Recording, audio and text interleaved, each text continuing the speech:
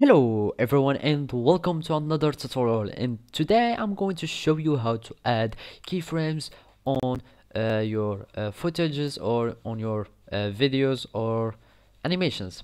So basically now you need to open your Adobe After Effects software and follow these simple steps.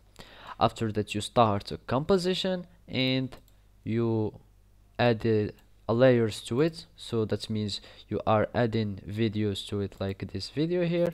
So we can just like resize it this way, and let's just have it like that.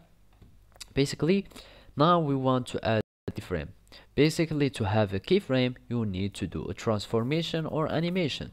So now we want to go to the transform menu here, and we will add our effects. Basically, to add an effect to it, you will need to click on the timer icon on the effect or the transformation, and you will have your keyframe here.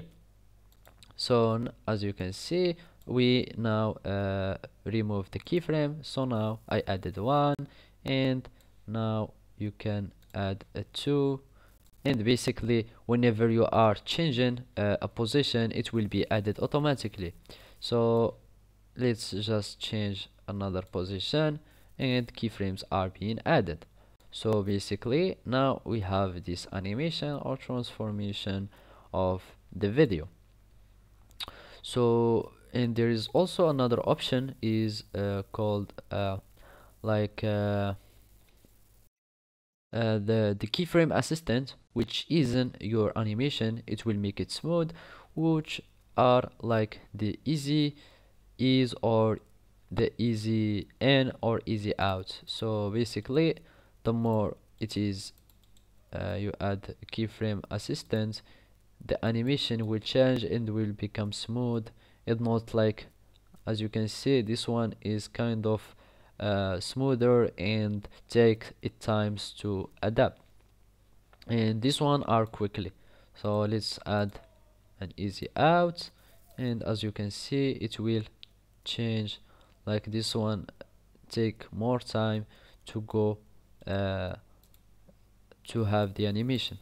And the last step will be, after you finish your transformation, is to render your it crashes, I don't know why. So let's just reopen our After Effects, and let's just wait, and we will have it reopened. So basically, as I said, the last step that it will remain to do is to have enter in there and or save your project, etc. So basically this is how you add keyframes to your compositions. Thank you for watching and see you next time.